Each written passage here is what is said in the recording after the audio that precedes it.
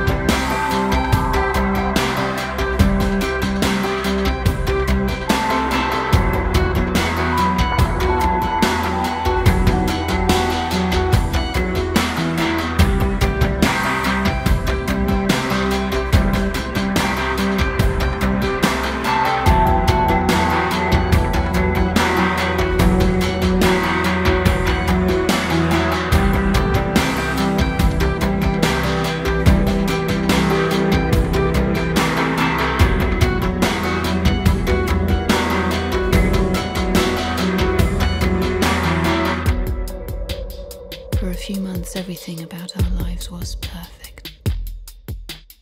It was only us.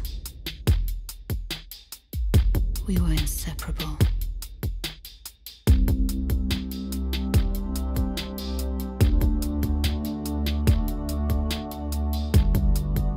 Later that year, my parents separated.